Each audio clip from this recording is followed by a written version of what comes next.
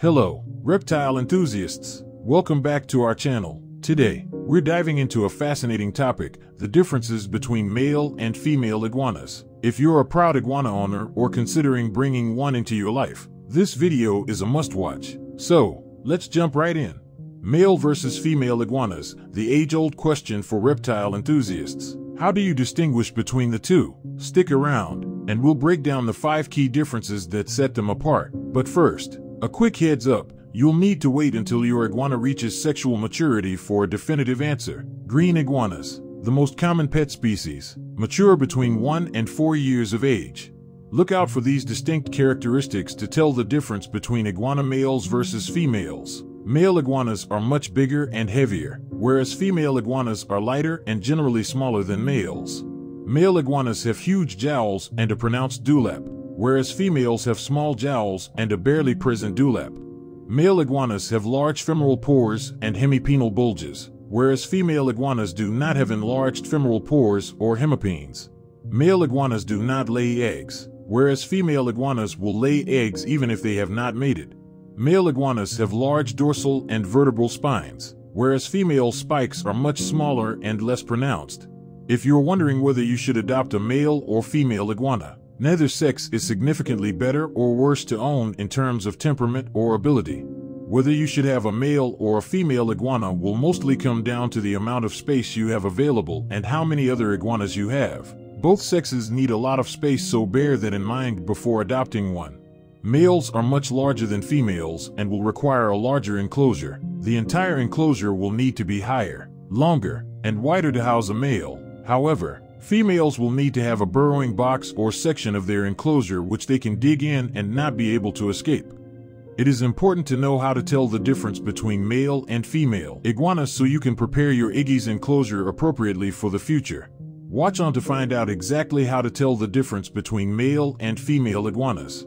Curious about the sex of your iguana? We've got the scoop on how to sex your scaly friend. From overall size and growth rates to head shape, bumps, dewlaps, and jowls, we'll guide you through the process. Get ready to become an expert in iguana anatomy.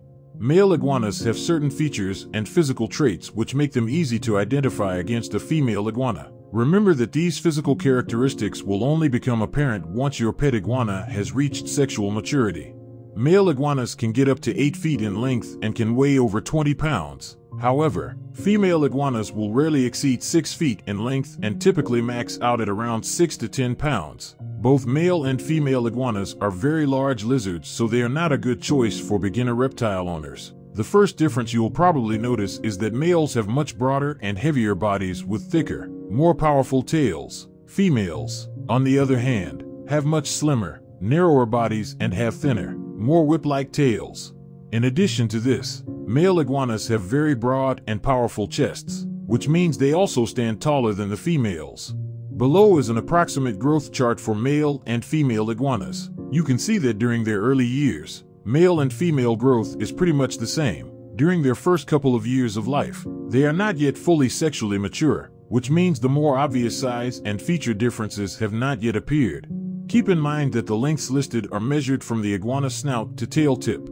Green iguanas, scientifically known as iguana, are fascinating reptiles that captivate enthusiasts with their vibrant colors and unique features. As these creatures mature, they undergo significant changes in size and appearance, with distinct differences between males and females.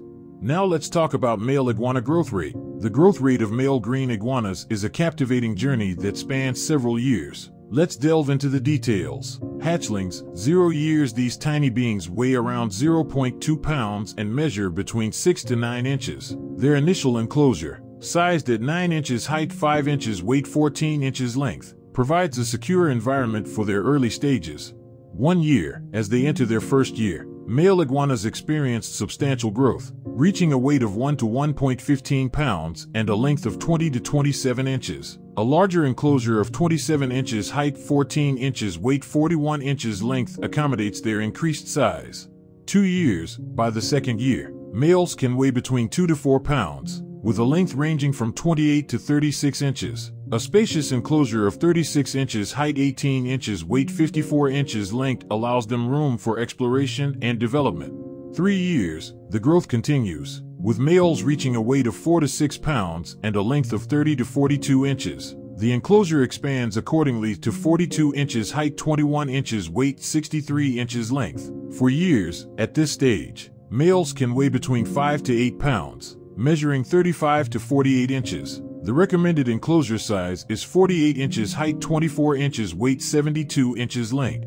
5 years, a significant leap occurs, with males now weighing 10 to 15 pounds and measuring 45 to 60 inches. They require a spacious enclosure of 60 inches height, 30 inches weight, 90 inches length to thrive. 6 years, the growth rate continues, with males reaching 14 to 18 pounds and 50 to 66 inches in length. A roomy enclosure measuring 66 inches height, 33 inches weight, 99 inches length ensures their comfort. 7+ years, mature males, at 7 years and beyond, can weigh 15 to 20+ pounds and measure 60 to 72+ inches. An expansive enclosure of 72 inches height, 36 inches weight, 108 inches length provides ample space for their majestic presence. Once male green iguanas reach sexual maturity, the differences in size become even more pronounced. Let's talk about female iguana growth rate. Female green iguanas follow a growth trajectory similar to their male counterparts, with a few nuanced differences. Hatchlings, 0 years. These tiny beings weigh around 0.2 pounds and measure between 6 to 9 inches. Their initial enclosure, sized at 9 inches height, 5 inches weight, 14 inches length, provides a secure environment for their early stages. 1 year, as they enter their first year, female iguanas experience substantial growth, reaching a weight of 1 to 1.15 pounds and a length of 20 to 27 inches. A larger enclosure of 27 inches height, 14 inches weight, 41 inches length accommodates their increased size. 2 years, by the second year, females can weigh between 2 to 4 pounds, with a length ranging from 28 to 36 inches. A spacious enclosure of 36 inches height, 18 inches weight, 54 inches length allows them room for exploration and development. 3 years, females reach a weight of 4 to 5 pounds, with a length of 30 to 42 inches. Their enclosure expands to 42 inches height, 21 inches weight, 63 inches length. For years, continuing their growth, females maintain a weight of 4 to 5 pounds, with a length of 35 to 48 inches. The recommended enclosure size is 48 inches height, 24 inches weight, 72 inches length. 5 years, females now weigh 4.5 to 5 pounds and measure 45 to 50 inches. A spacious enclosure of 60 inches height, 30 inches weight, 90 inches length accommodates their needs. 6 years, growth persists, with females reaching 5 to 5.5 pounds and measuring 50 to 55 inches. The enclosure size remains at 60 inches height, 30 inches weight, 90 inches length. 7+ years, mature females, at 7 years and beyond, can weigh 5.5 to 6 pounds and measure 55 to 60 inches. The recommended enclosure size remains at 60 inches height, 30 inches weight, 90 inches length. Aside from their weight and length, male and female green iguanas have several differences when it comes to the shape and size of their heads. Below I've listed the most obvious differences between the two sexes. Male iguanas have small bumps on top of their heads just behind their eyes. These bumps become more pronounced the older the iguana gets. These bumps are missing on female iguanas. The lack of these bumps makes the female iguana's head look much slimmer and smoother than those of the males. Male iguanas have very large dewlaps under their chins. These prominent dewlaps are large flaps of skin that are meant to look scary and impressive and set alpha males apart from the rest. Male iguanas with larger dewlaps typically attract more females during mating season. Female iguanas, on the other hand, have very small dewlaps. Sometimes, these dewlaps are not even present, particularly on very small or young females. Male iguanas have very powerful jaws. Their jaws get their power from the incredibly large muscles on either side of their face. These very large muscles make it look like the males have huge, bulging jowls. On the other hand, females do not have facial muscles that are quite as large as the males. This also means their jowls are not nearly as large and that a female iggy's bite will not be as painful or damaging as a male's. Both male and female iguanas have enlarged disc-like scales on either side of their heads. Male iguanas' discs are typically much larger than the females and will be darker in color or have a green, almost black ring around them. Female iguanas also have these enlarged disc-like scales on either side of their heads. However, these discs are smaller and not deeply colored or ringed in a dark green/black color. Another key difference between males and females is the size of their spikes. Male adult iguanas have elongated dorsal spikes that run along their spines. These spikes will start at the tip of their tail and run all the way up to their heads. Males will have smaller spikes along their chins. 2. A male iggy's spines are very tough, long, and distinct. Female iguanas do have dorsal spines that run along their spines. However, these spikes are much smaller than the male's ones. In general, they are shorter, thinner, and softer. The female spikes run from the tip of their tails to the base of their necks. Females do not typically have spikes on the tops of their heads. They do, however, occasionally have short spikes under their chins.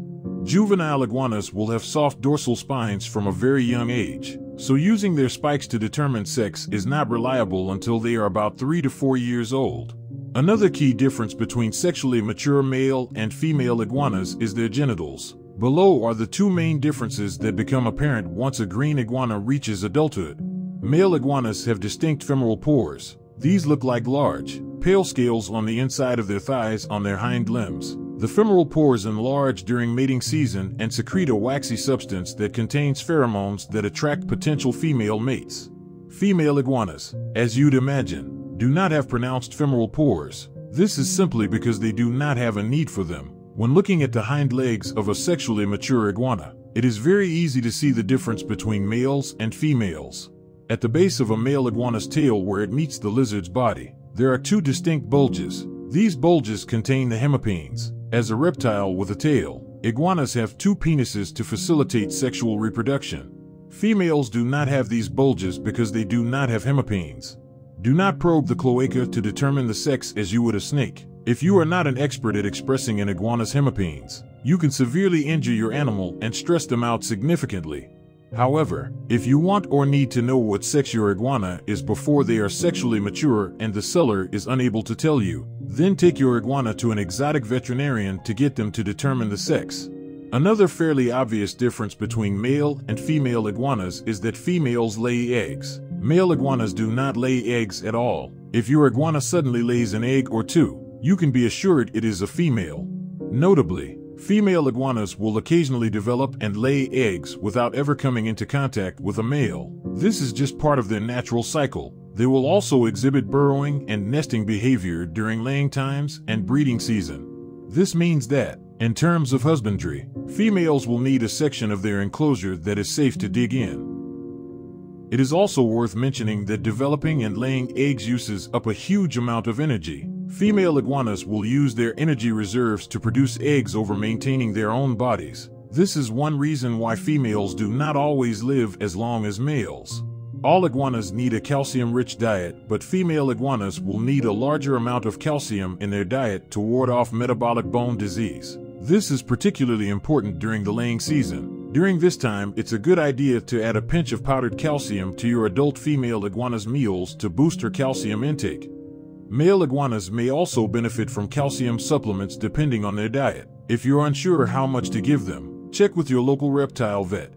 Now, let's talk about sex-specific health problems. Green iguanas are wonderful animals, but they are not great beginner lizards. They require huge enclosures, and they are also susceptible to certain health problems.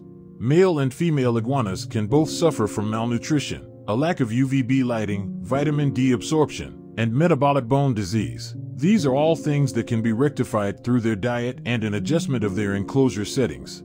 In addition, both male and female iguanas can suffer from internal and external parasites. This is usually the case when your iguana is wild-caught or is farm-raised. A simple trip to the vet can help rectify parasite problems.